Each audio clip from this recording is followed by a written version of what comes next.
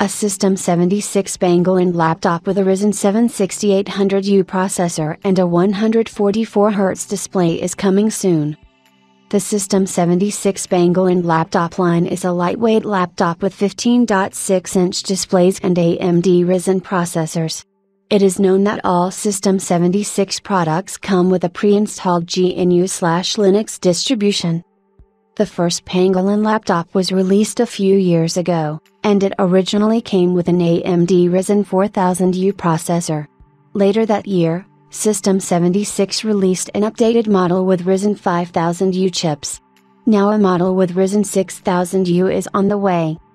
The latest model will be available with an AMD Ryzen 7 6800U processor, a 15.6-inch MAD display with a frequency of 144Hz and a resolution of 1920 by 1080 pixels, as well as up to 32GB of LDDR5 6400 memory and up to 16TB of Gen4 storage. The storage can be expanded with 2 slots, but the use of LPDDR5 memory assumes that the RAM will be soldered to the motherboard and cannot be replaced by the user.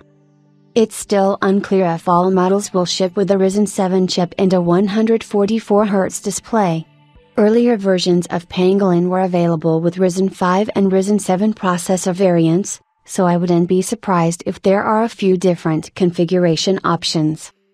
Other features are expected to include a 70 Wh battery, Wi-Fi 6E and Bluetooth 5.2, and a set of ports that include HDMI 2.0 and Ethernet connectors, as well as USB 3.2 Gen 2 Type-C.